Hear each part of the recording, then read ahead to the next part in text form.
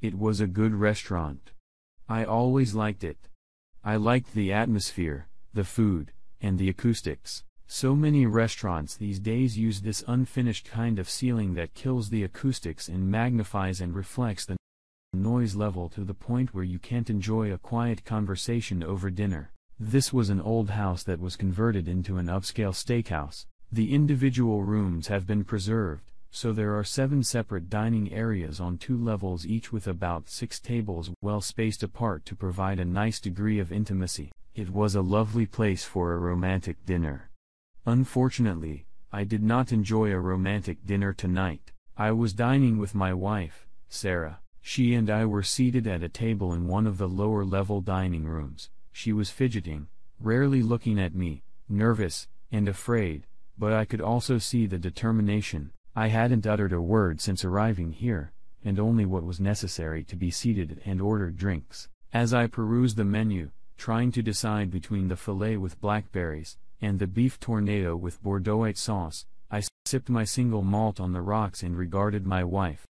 She was still a physically beautiful woman, intelligent, successful, and until recently, a woman I was willing to die for, but I no longer had passion for her.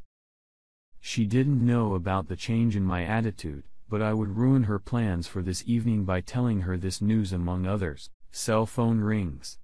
John, it's me, John Archer Boyle, 49 years old, and a reasonably successful software executive, married for 28 years to the stranger now sitting across from me. Yes, Sarah? I sighed softly. I wanted to talk to you about something. Well, this will be a nice change, Sarah. She looked at me with mild indignation curving her mouth and annoyance. I hoped my attitude would calm her nerves and make her finally spit out what I knew she wanted. Yes, thank you for your sarcasm, John. It always drew me to you. Thank you, Sarah, but in this case, I wasn't being sarcastic. I didn't elaborate. I held her gaze making another shot of whiskey until she looked to her left and saw a waiter approaching. I didn't wait for the lady to order first as I usually did.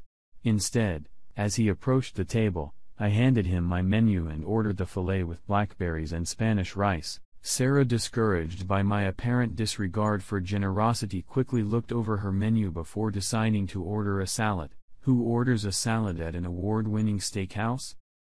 When the waiter left, Sarah fixed her gaze on me again. John, I've been thinking a lot lately about you, about me, well, about us, and I wanted to discuss my thoughts with you. By the grace of God, there's an immeasurable difference between too late and too late.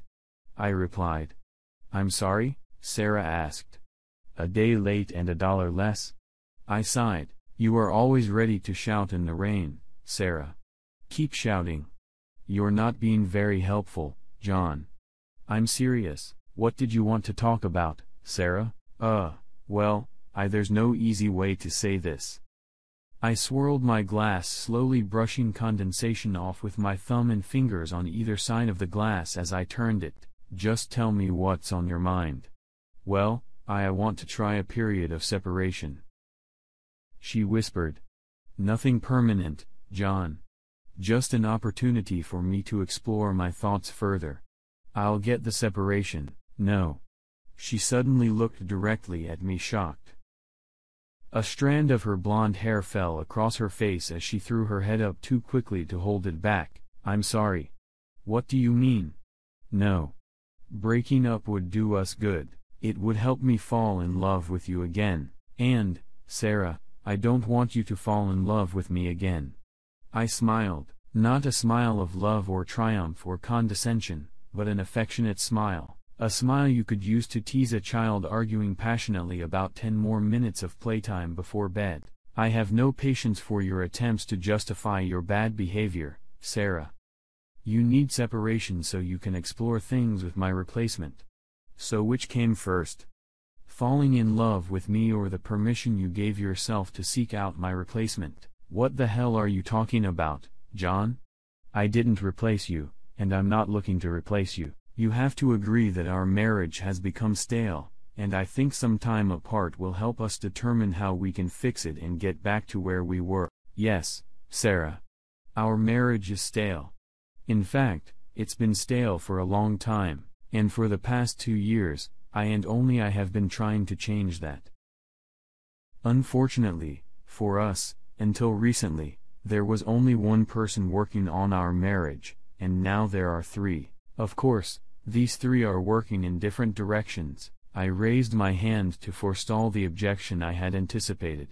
You've replaced me, Sarah. You cheated on me, and now you want me to agree to an arrangement where you can explore this relationship further. You want to separate to explore your relationship with Dan, not your relationship with me. I'm not gonna let that happen, Sarah. Now she was angry, twisting the napkin in her hands and glaring at me. She hissed softly.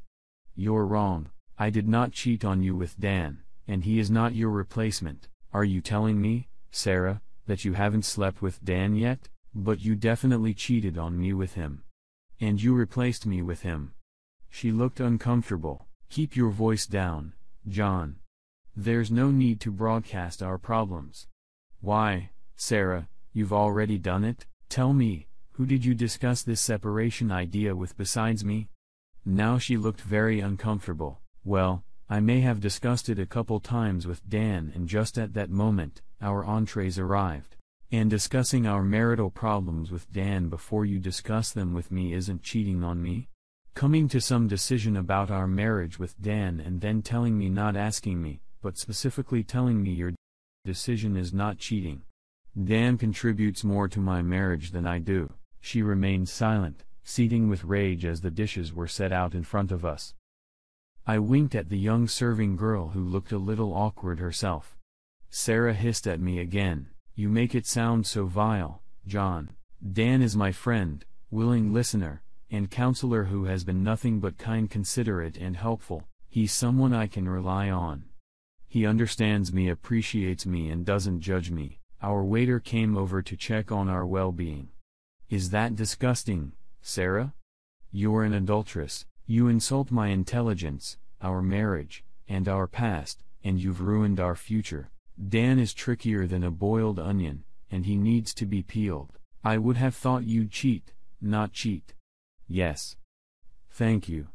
My dish looks wonderful. I chirped to our waiter, as he waited patiently for me to cut my fillet and agree that it was cooked as I requested.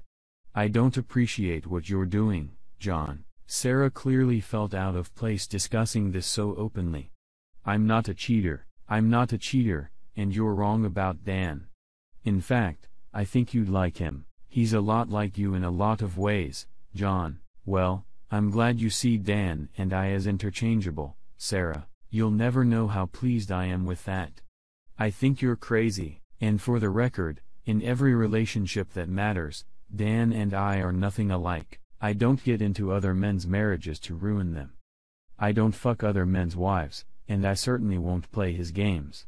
You cheated on me, Sarah. You come to Dan with your problems and your victories. You talk to him about our personal lives. You seek his advice, his company, and his companionship.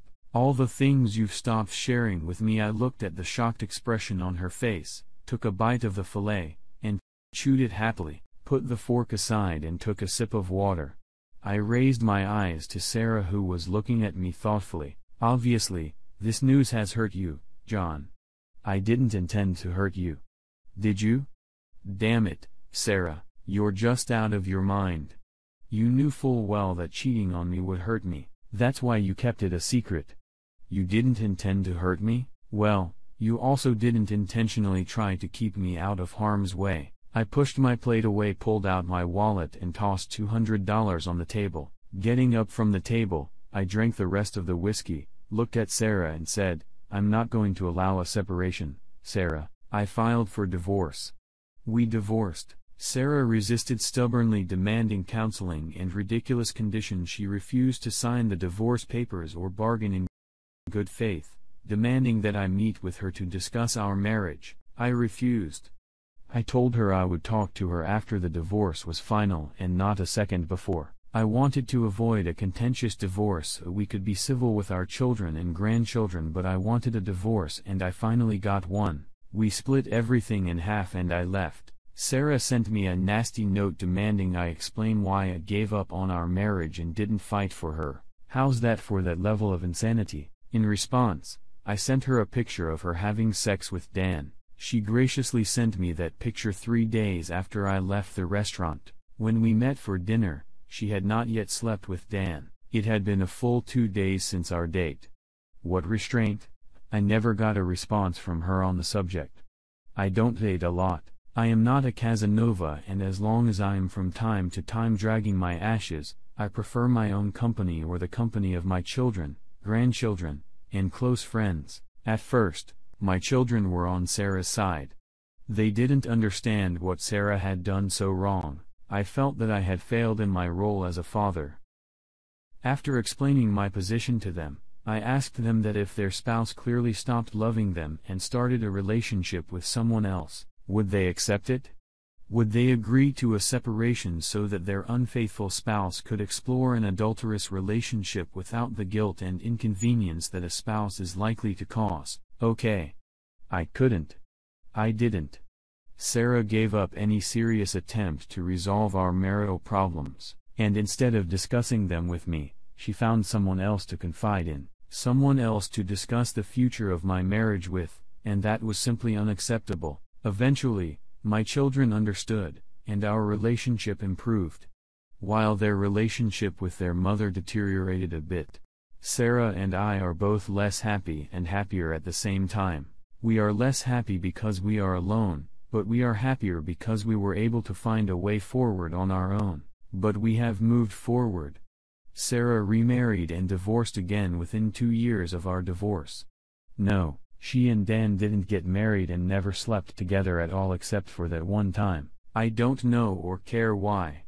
I didn't get married again. I retired early and moved to a rural area where I remained to this day, happy that I don't have to waste energy on a woman who doesn't deserve it or want it, but I missed the woman I married and what I thought we could share together. I mourned the loss of that while I celebrated the escape from an exhausted marriage to a woman I no longer knew, respected or loved. We had many good years, but they faded away and Sarah eventually left. I was the one who pulled the plug on our marriage, but she was the one who fired the shot. Marriage is hard. Divorce is hard. Life is hard.